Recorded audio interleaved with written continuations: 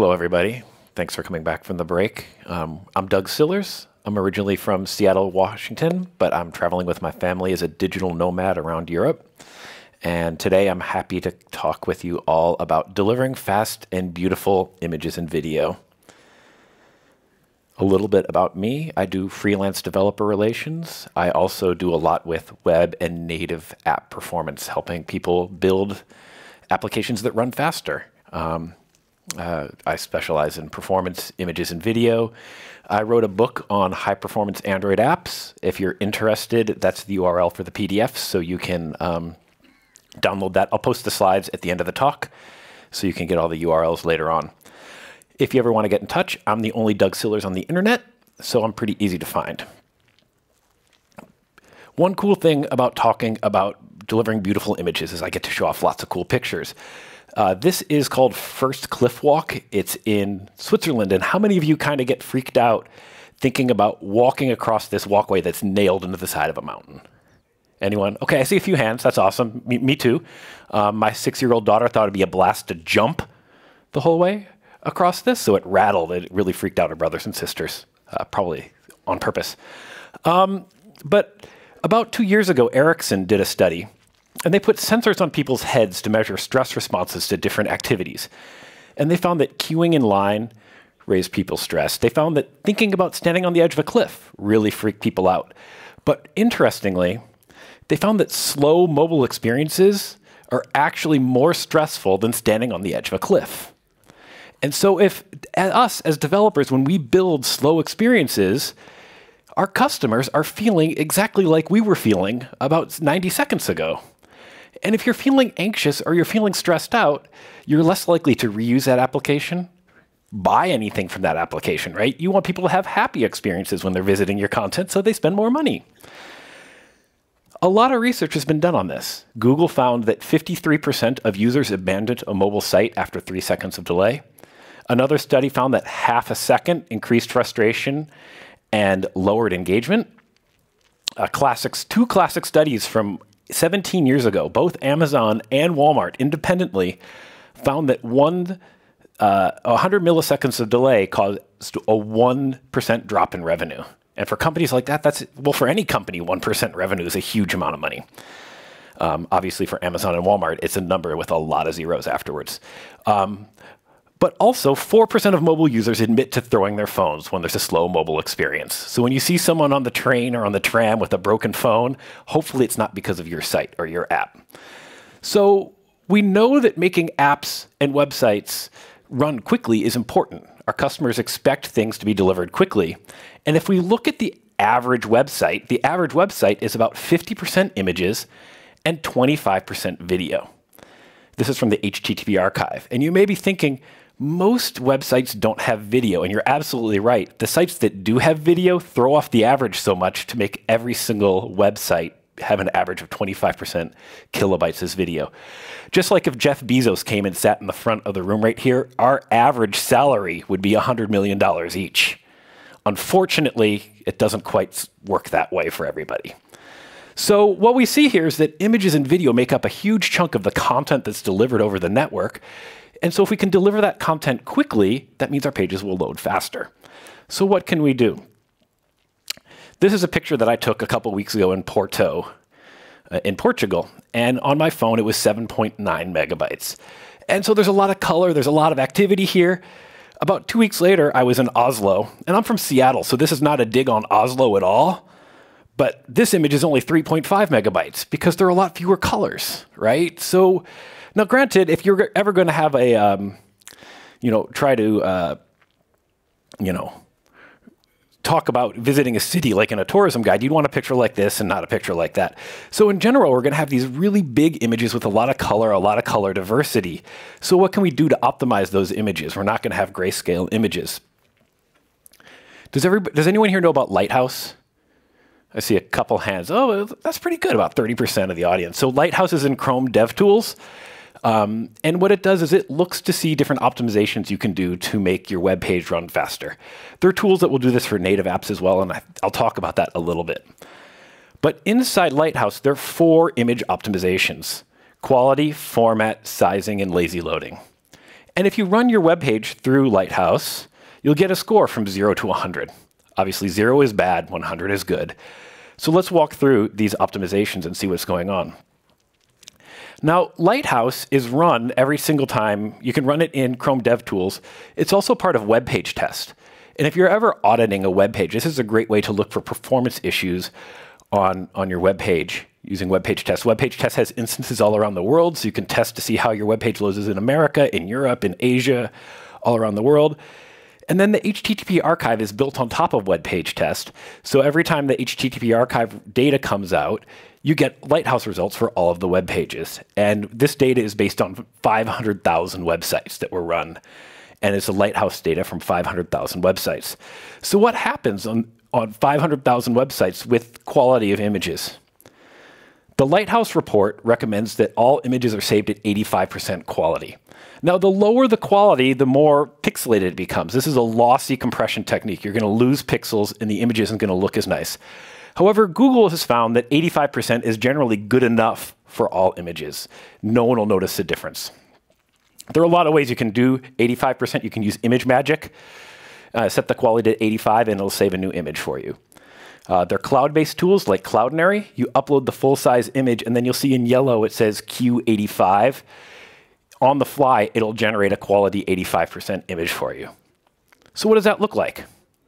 Here's a picture of Riga, Latvia, taken with my phone, 3.6 megabytes. When I save it at 85% quality, it's half the size, 1.87 megabytes. So we've already made this, I mean, it's still too big, right? It's still too large, but it's going to get delivered twice as quickly because the image is that much smaller. If we look at the top 500,000 websites from the HTTP archive, we find that 43% of websites get 100% on saving images at 85% quality. Unfortunately, about a third of the internet gets a 0, meaning that none of the images are at 85% quality or lower. Lighthouse further goes in and will tell you how much faster the web page will be if you implement this. And they found that on 3G, I took all of the ones that failed, and the median at the 50th percentile on 3G would be 2.8 seconds faster and would use 420 kilobytes less data. Right? That's a pretty huge improvement for a 3G, and obviously if you're on 2G, it would be even a bigger improvement in page load time. But what if we could do better? I mean, 85% is kind of Google's like, it works for most everybody. Well, here's 50%. It's again half the size, but if you start looking, it's not a perfect image. It's a little hard to see. But at 20%, you can definitely tell that this image is, not the quality that you'd want to put up on your web page. You can see the lines up in the sky. So if we look at that, we know 85% generally good enough, 20% really bad, but where's that sweet spot in the middle? And wouldn't it be great if we could do this automatically rather than just kind of guess some percentages and see where that is? In fact, we can. Google has a tool called Booter and if you ever look at Google's compression tools, they're all named after Swiss pastries. So it's kind of fun, especially when you go to Switzerland and you walk down the bakery aisle and you see all your compression in different parts of the bakery aisle. Okay, yeah, I've done that. The other thing you can do is structural similarity, and these are algorithms that go to the quality, lower the quality to the area where the human eye can't tell the difference. So that's better than 85%, right? That gets you to right where we as humans can't tell the difference. There's some tools there. There's CJPEG DSSIM. It's an open source tool. Tools like Cloudinary, you just set Q auto. It'll generate for it on the fly. And if you remember, 85% was 1.87 megabytes. This is 1.46. We cut off another 400 kilobytes, and nobody knows the difference. This image is just as beautiful as the full-size one, but it's going to get delivered over twice as quickly. And we can see that. So I run these images through Web Page Test on a 3G connection with a real Motorola G4 device in Virginia. And you can see the full speed. The full-size image is 3.7 megabytes. It takes 21.7 seconds. With structural similarity, we're under 10 seconds. So we've already doubled the delivery speed of this image, which is great, but we can still do better. Let's look at image format. There are a bunch of different image formats out there. If we look at sort of the average size of all those different formats, you see JPEG in general are larger than the others, but I think that just may be sampling. Let's talk about SVGs to begin with. So SVGs are vector graphics. I think there's a talk right after this one about SVGs. You should go check it out. They're images drawn as shapes.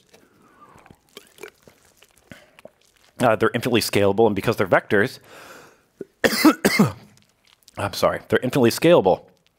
And they're XML, so you can just inline them straight into your HTML document. So this Twitter icon is the same icon, and you can stretch it, and there's no pixelation. It doesn't look bad. I found this logo on a web page on a website in Brazil. It's for a popular social media app, and it's SVG. I opened up the XML, and if you look down at the bottom, I've enlarged it a little bit, but you can see there's this Adobe Illustrator thing. And if you look in the upper right, you can see how far I can scroll on this page, on the XML document. And they generated this SVG with Illustrator, and they exported it. And when they exported it, it ended up being 1.3 megabytes in size.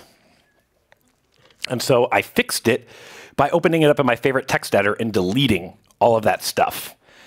And I made it 99.99 something % smaller, 900 bytes. Of course, because it's XML, we can gzip it, or we can use Brotli, another Google algorithm, right? Bread. And we get down to about half a kilobyte. So I guess the moral of this story is SVGs are great for things that can become vector graphics, but test it before you push it into production. This website actually had 5 SVGs over 1 megabyte each. It should have been about 2.5K, and ended up being 5 megabytes on their web page, which is a bit ridiculous. We can also look at WebP images. So WebP is a JPEG just celebrated its 26th birthday, like last week or last month. WebP is about 7 or 8 years old. It's based on the VP8 video encoder. And you can see that the average WebP is half the size of JPEG. So that'd be really awesome, right? What if we could save our images as WebP and they'd be way smaller? Until recently, WebP was just a Google thing. It was just Chrome. It was just Android. If you look over in the corner here, though, we got Edge. And Edge was just added the beginning of October, right? This is brand new. However, this is my tweet from like 2 days ago. Now it's in Firefox. Like, this is changing really, really quickly. And now WebP, I took this screenshot like 25 minutes ago. We've got it in almost all of the major browsers. We're still waiting for a couple. But it's under development for those other browsers. So really soon, WebP will be supported in most major modern browsers, which is really exciting. What happens when I take my image and I save it as a WebP? Well, we just shaved off another 400 or 500 kilobytes of data. We're under 1 megabyte. And when I load that on in web page test, we're down to 7 seconds load time, about 1 megabyte in size. Now, of course, not all browsers will support WebP, so you can list the WebP first and then have a fallback to the JPEG, and this will work just great. And you should always have an alt tag for people who can't see the images. If we look at image format use in the wild, 67% of the web gets a 0 in Lighthouse, based on the HTTP archive. So there's a lot of room for improvement here. The median web page that scored a 0 could be 4.1 seconds faster on 3G and use 600 kilobytes less data. Again, we're talking about a huge speed up and a huge reduction in the amount of data for your web pages. We can also talk about sizing the images. So, here's a picture that I took of a cathedral in Novi Sad, Serbia. And it's a 13 megapixel image. It was 1.6 megabytes. As soon as I do all the optimizations we just talked about, I have the size to 800K, but it's still 13 megapixels. And the problem with this, of course, is when I download it to a mobile phone that, is a lot smaller, I end up throwing away 12.5 million of those pixels. So on a low-powered device, you get doubly taxed. You have to download this giant file, then the CPU has to fire up and throw away like 95% of the data before it shows up on the screen. And on a slower device, that's going to take a lot of time. The best analogy I can come up to this in the real world is like when you buy something from Amazon and you get a box, and then you have to go through like 8 meters of brown paper to find that your kid ordered a pencil, right? We've all had that happen, at least once. So we should really resize the images to fit the size of the screen that we're dealing with. That's a little tricky when you start looking at all the Android devices that hit Akamai in one day. There are about 6,600 devices here. The size of the box is how many of each device hit. The color of the box is how fast the CPU is. So you can see there are a bunch of really fast devices that have a large number of users, but there are a lot of devices that don't have a lot of market share that are really, really slow. So we need to figure out the right size for all of these different devices, and the answer is, of course, responsive images. And this has been around for a while, but one idea behind responsive images is generate a different set of images where they're all 25 kilobytes different in size. And that way, when I do this, I generate a whole bunch of different size images. The browser picks the right size image for this device. And now I'm only wasting 100,000 pixels as opposed to 12.5 million. That's a huge improvement. The tool I used was a responsive breakpoint generator. You can download it from GitHub, or you can use the web interface. You tell it the dimensions here. I said between 200 and 1400 pixels, 25 kilobytes different, give me 20 images. And it gives me a list of images, and you can build some HTML that looks like this, but let's just do a demo because that's more fun than looking at code. So this is the website.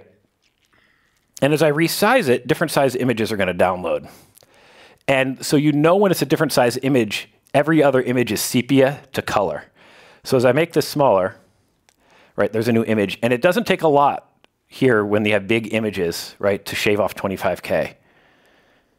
But you can see, this image is like 25 kilobytes.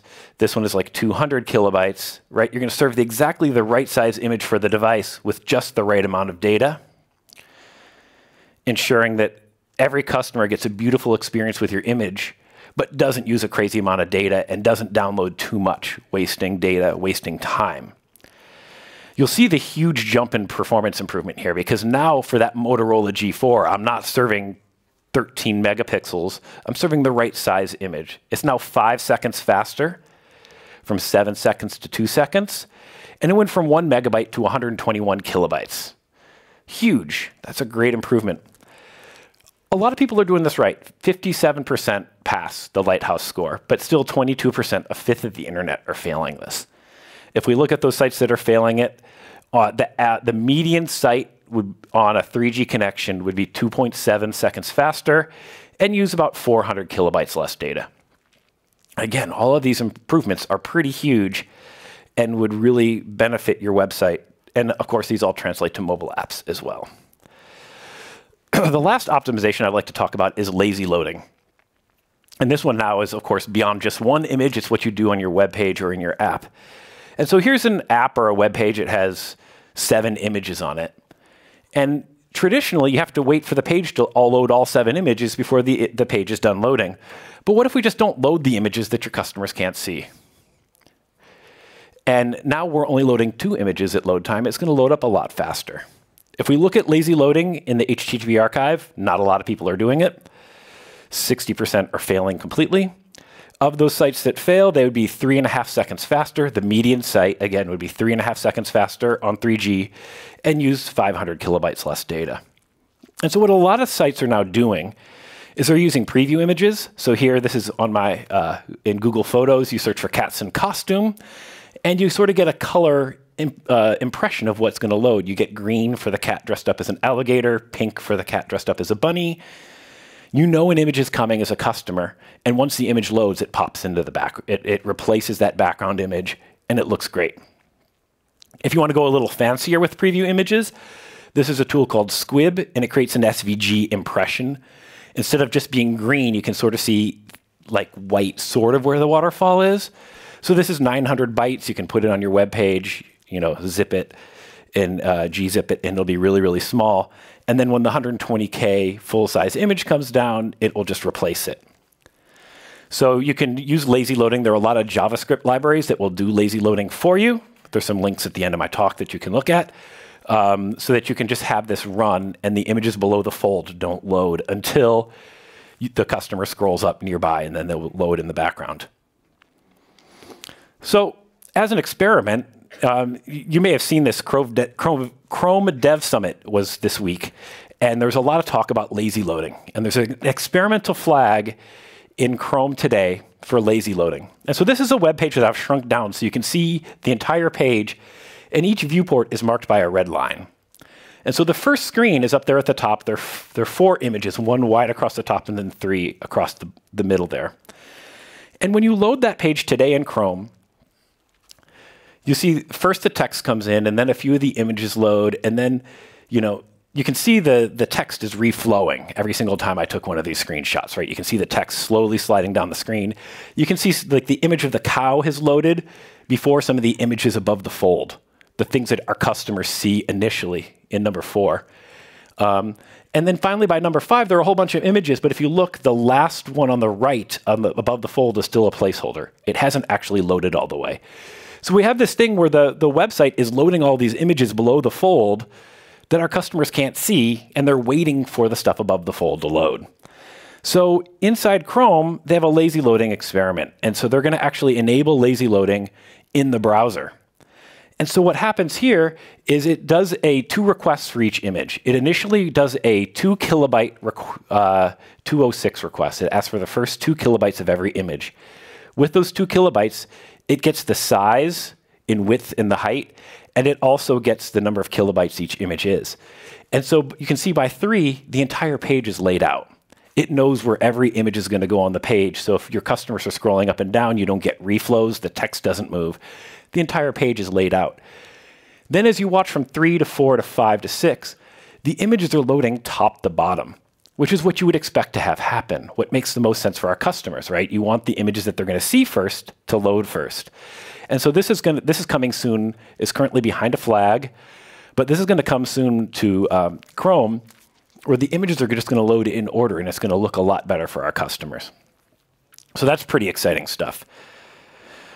The next thing I'd like to talk about with images are animated GIFs, because everybody loves animated GIFs. And this is my goat Nora, because we need more goat GIFs on the internet. This video I took with my phone, again, 1.4 megabytes, and I GIFed it, right? Because this is what the internet needs. However, when you make an animated GIF, it's a lot larger. It's now 3.8 megabytes. And I sort of joked that that JPEGs are 26 years old. Well, GIFs are from the 1980s, so they only have 256 colors. And in the spec for the GIF, they say, we have an animated format, but we don't recommend that anybody uses it. And this is one of the reasons why. And the reason why this file is so much larger is that GIFs, so when you have a video, you can compress, the XY dimensions, but you can also compress through time, that third dimension. GIFs don't do that compression through time. So if you have 15 frames per second, it's literally flipping through 15 GIFs every single second. And you can actually break out each one of those images and see them you could just tear apart the animated GIF and see those. So what can we do to make this GIF smaller? This is what a lot of companies do. So you'll actually go to Twitter and they'll say GIF. It's not actually a GIF. They're lying to us. And the reason for that is I can make this an MP4, cut out the number of colors to 256 to make it Giphy, and now it's only 250 kilobytes. That's 93% smaller than the animated GIF was. Another trick you can do is if you're just going straight to the MP4, is you can strip out the audio channel of your video because GIFs are silent, and that will make the movie even smaller. Then what you can do is pop it into a video tag. And so for this to work on mobile, you have to say loop, obviously because it's a GIF, right? You set it to autoplay and muted. It has to be muted to autoplay on mobile, and this is so that when you're in a meeting and you're surfing the internet, that those videos don't make noise and you get busted that you're surfing the internet when you're supposed to be paying attention. And then plays in line is for iOS, but this will loop a video. Now, browsers are really smart, and they will always load video last because video files are really, really big. So this may actually delay, to some degree, the loading of your GIF, even though it's a lot smaller. A trick for Safari that runs today is you can actually put MP4 videos in the picture tag. So if you did this in Safari, it will load the MP4 video and loop it. You have to put all the loop parameters and everything in there. But it'll play the GOAT MP4, 250 kilobytes. The animated WebP will come in for everybody on Chrome, right? That's about 3 megabytes. And then everybody else gets the animated GIF at 3.8 megabytes. So in this case, this is an awesome performance improvement for your Safari users because this is going to load really, really fast, and you get animated GIFs as a movie. We can look at the load times, and on a 3G connection, the animated GIF takes 22 seconds, the animated WebP takes about 18.5 seconds, and the video at 250 kilobytes only takes 4.5 seconds to download. Huge performance improvement. You can use it in the video tag for everybody, or if you use the picture tag, this will really help your customers who are on Safari.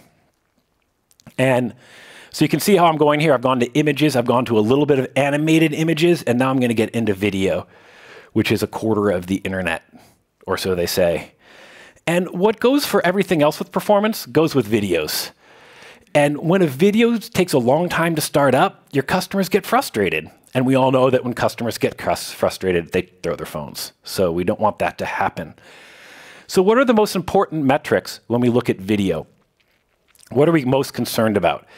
And these are the metrics that people actually follow. The first one, the video quality metrics, is, did the video start?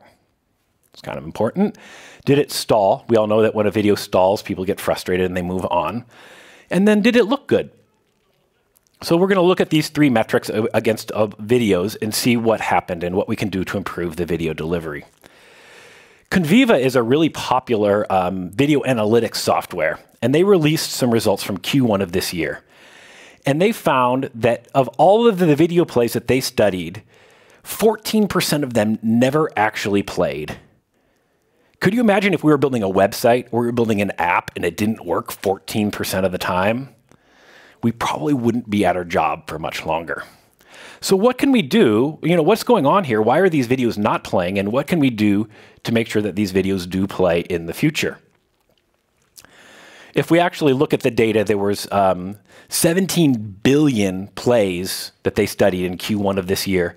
400 million failed to start, and 2 billion were abandoned before the video actually started.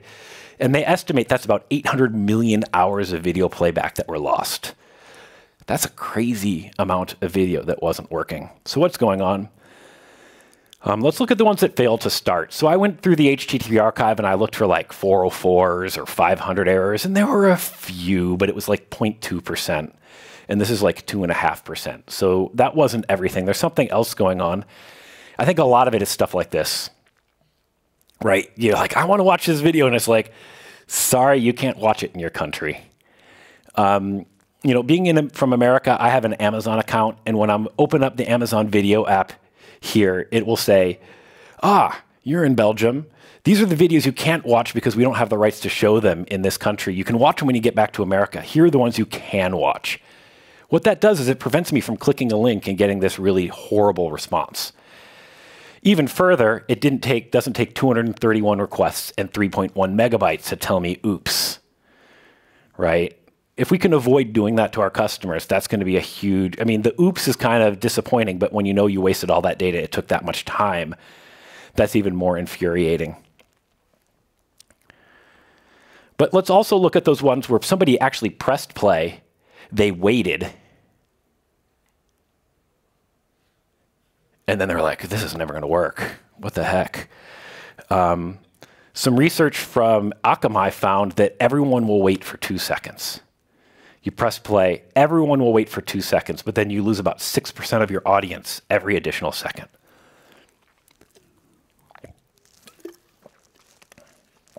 Now, it depends what type of video you're watching. For longer videos, people tend to hang out longer. But for short play videos, like you click on a link to watch the video of a cat dressed up like a shark, sitting on a Roomba, chasing a duck. And after about 3 seconds, you're like, what? And you start questioning your life values more than like what's actually on the video. So people abandon short play videos a lot more quickly than long play videos. And that sort of makes sense, right? If you're going to sit down and watch an hour-long TV show and it takes 10 seconds or 12 seconds, you've already sort of dedicated the next hour to watch that TV show. You'll hang out a little bit longer. So what can we do to get that video there a lot faster? This is a screenshot from a tool that I helped build when I was at AT&T, and we're looking at packets coming in and out of a device. The red line is the throughput. So there at 75 seconds, that was the ad being downloaded.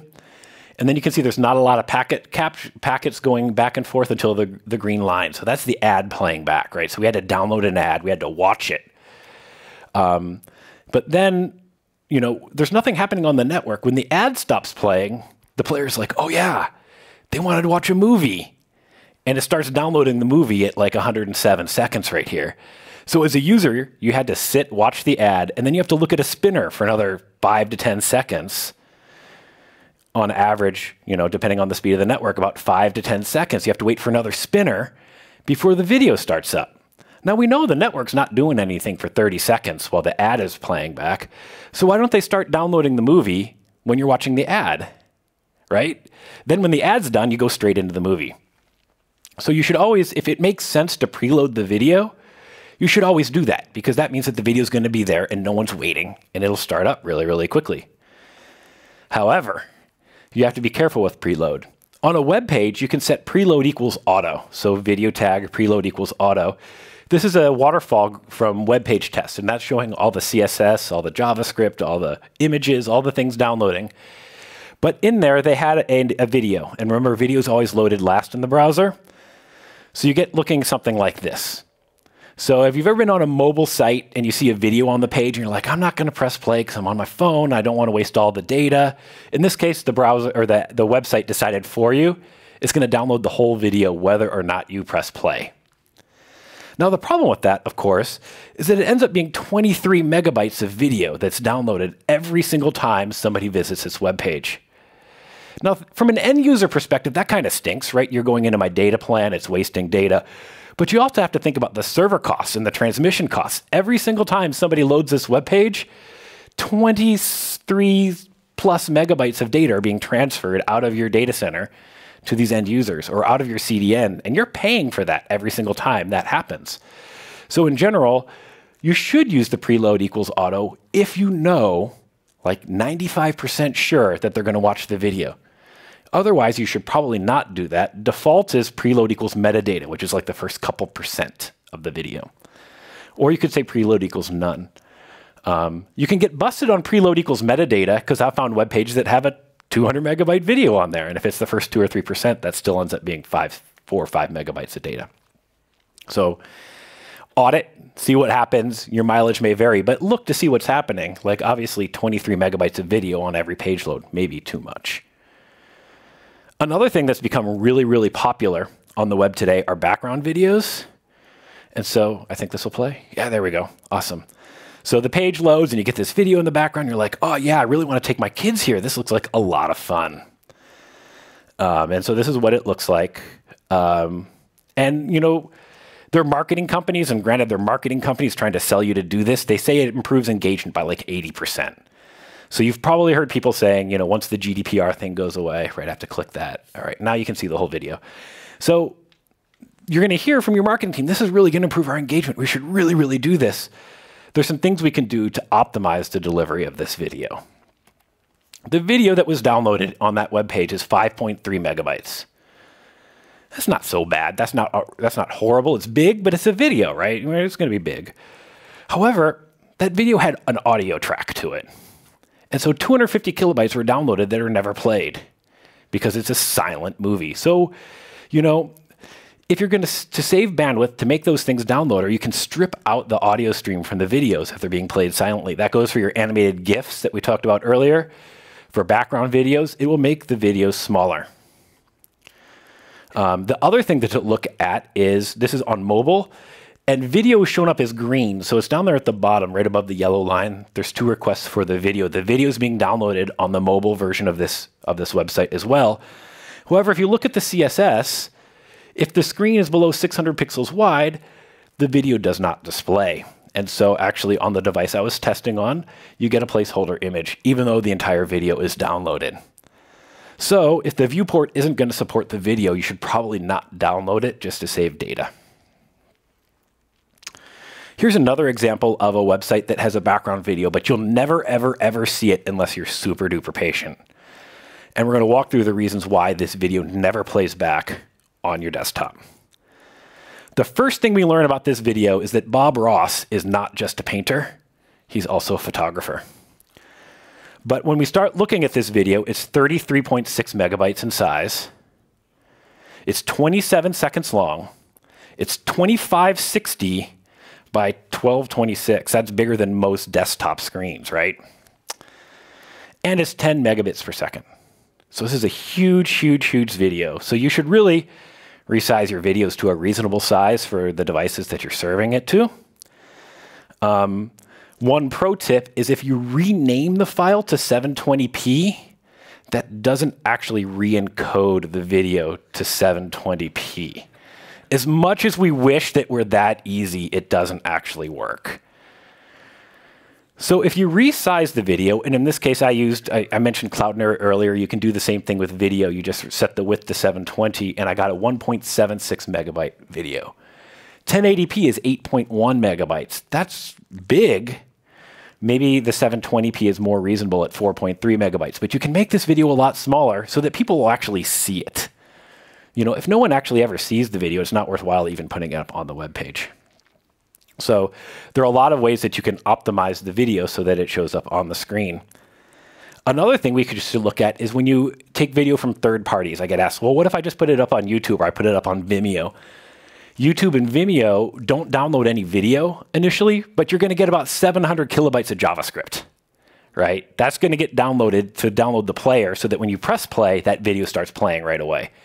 So that's an option, but you know, you're going to, if you're not downloading the video, you get costs from another way, and you should audit that to see if that makes sense. Another way you can share, how many people love TED Talks? Right? I see a bunch of hands, right? They're awesome. And there's a share button right there. And when you hit the share button, you get this div, you know, one line of code. Yes. What happens when you add that one line of code to your website? Well, when you do that, it downloads the entire video in the background, whether or not you press play. On the desktop, this turned out to be 118 requests and 32 megabytes. Now it's a stream, so it's going to change. It'll be less on mobile than it would be on desktop. But what if you put 2 TED Talks on one page, right? This just balloons. The entire video is downloaded, whether or not you are ready to watch it or not. So let's talk a little bit about video streaming and some best practices when it comes to video streaming. When you have video streaming, so what video streaming is, you have different bit rates of video available. And then the player on the phone decides which is the best bit rate for the size of the screen and the available network. And for the player to know what's available, you have to send a manifest file. And that manifest file gives you a list of available streams, what the player can choose from. It's like the menu. The player chooses one of those streams. It starts getting a list of all of the different segments, and then it starts downloading those segments into the buffer. And ideally what you have is you start seeing, the buffer is the line in front. So you want to make sure that you have enough video there so the video can play back and the video plays. Then once the video starts playing, you can start estimating, the player can estimate the network throughput, and it can optimize that bit rate. So whether it goes to a lower bit rate because the network isn't so great, or it goes to a higher bit rate because we've got a great network connection, you'll see exactly what the best video possible for your device and your network conditions. And so what does a manifest look like? And for those in the room, there's a fly on the screen. That's really awesome. Or on the projector up there. So what we have here is we have a bunch of different things here. We've got the video tracks. We have the video tracks for iframes, and then the fly is sitting on top of all of the audio tracks. That's kind of freaky. All right. So what do the video tracks look like? We can zoom it in, and for each line, you get a stream info, so you get audio bandwidth. So the first line is 1.4 megabits per second. You can see the codecs. You can see the resolution is 640 by 360. And then the next line is the URL where you can start downloading all of those segments. And so again, the player, what happens if it starts picking, if you start with a high bitrate stream, it starts downloading those segments, but if the buffer takes a long time to fill, the video doesn't play. So if you start off with too high a bitrate, the video is not going to play. The player knows, oh no, we're going to start losing customers. It switches to a lower bitrate. The buffer starts filling up, and the video starts playing. I think this is one reason why 11% of people go away. If you start with too high a bit rate, your customers are waiting and waiting, and then they give up. The study found that the average start time in Europe was 4.3 seconds for a streaming video. This average is a crazy number because you have to think about this is desktop, this is mobile, this is smartphones, it's desktop, it's fiber, there's so much stuff being thrown into the average to give you one number. But you could see that if it takes a long time for the video to start up, we're going to have trouble. So in general, what people do is they organize the different bit rates. And if you start from the lowest bit rate to the highest bit rate, what happens is the video starts off really pixelated. We've all seen this, right? You press play on a video and it's really pixelated and kind of annoying looking. But about 3 seconds in, it pops up into a really sharp video. This is that video provider getting the video to you quickly at the beginning so you don't abandon. And then it gets really beautiful by 5 seconds in. And in general, you're not missing much in the first 5 seconds of a video. Conversely, if you start with one of the higher bit rates, the player may not be able to play that right away. So it switches to the lowest bit rate. And then you end up right where we left off before, but we added a step here. And adding that step is going to cause people to abandon your video. There's one more option, and this is the option that Amazon uses. And it's the Goldilocks approach, right? Not too big, not too small, but just right in the middle. This works for Amazon because all of their videos are longer play. And we know that people will hang out for a longer bit of time for a longer play video. So if it may take 1 or 2 seconds longer for the video to start up, but it's sharp from time equals 0. And so that's sort of their value add, right? They know that that video is going to look really great from time 0. And it might just stick there, but it's going to look great no matter what. So in web page test, we can look at all of these with a timeline graph. And so if you start with the lowest bit rate, you can see the video here starts playing at about 11 seconds. When I start at the highest bit rate, at about 11 seconds, it's trying to download that highest bit rate. It fails. And then out at 17 seconds, that quality is exactly the same as the first row. It just took 6 seconds longer for it to load. And then you can look at the middle row, the Goldilocks approach. At 14 seconds, that video is playing, and it's a higher quality. So you may wait a little bit longer, but it looks great. So there are a lot of different ways we can do this. I'd recommend the first one or the second one. We can walk through the pros and cons. When you start at a really, really high bit rate, it's going to look great for everybody on really fast connections with really, really fast devices. But for everybody else, the initial quality is going to be low, and it's going to be a very slow startup. When you start off at the lowest bit rate, it starts off really quickly, but that bit rate may be a little sketchy for the first few seconds. And then in the middle, right, this is where your mileage may vary. The initial quality is going to be good, but it's going to take a little bit longer. So, experiment with it. See what works best for the video that you're serving on your web page or in your mobile app. Another thing so this is, again, another video that I was looking at. And these are the different bit rates that are available. And the first one you can see is about 1.5 megabits per second. This is actually from a TED Talk. And when I was testing on 3G, I found that it started at that high bit rate, but then dropped to the lowest bit rate and sat there for the entire video. Now, in general, the visuals aren't what's important there. It's the audio that you're listening to, and that works just fine. But I was a little concerned, like, why did this sit here at this low bit rate? What can we do to improve the bit rate? And when I looked, you can see that initial bit rate is 1.4 megabits per second, but the video is 600 kilobits per second. So what they're doing is they're overstating that first value so that the buffer fills up twice as fast and it doesn't stall out.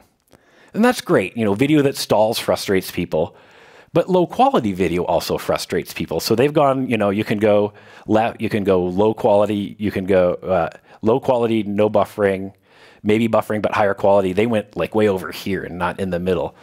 What can we do to optimize this? Well, the first thing I did is I rewrote the manifest files 600K, 600K, all the way down, right? They all match up now.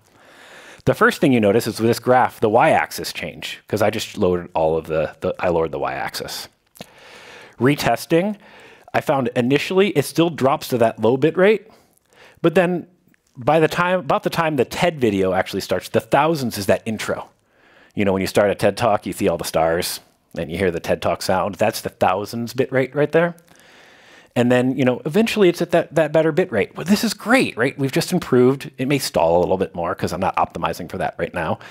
But I've gotten it so that it looks really, really great. But why did it drop to that low bit rate at the very beginning? So I went in deeper into the manifest file. And when it's making these requests, there's 3 requests here for the 1,600K. And there's a byte range on each one of those. And then you can see the EXT-INF. That's the length of each one of those segments. So the first one is 5, the second one is 6.7, the third one is 0.125. Those lengths and the byte ranges don't match up. right? There's something off with these byte ranges. And so I tried playing with the timing and the byte ranges to make them all line up, and I couldn't get it to work quite right. So finally I said, to heck with it. I'm just going to serve the whole intro thing as one request, 11 seconds long, or 11.95 seconds long. And what happened, really, really interestingly, is now I stay at that high bit rate the whole time through the entire preview.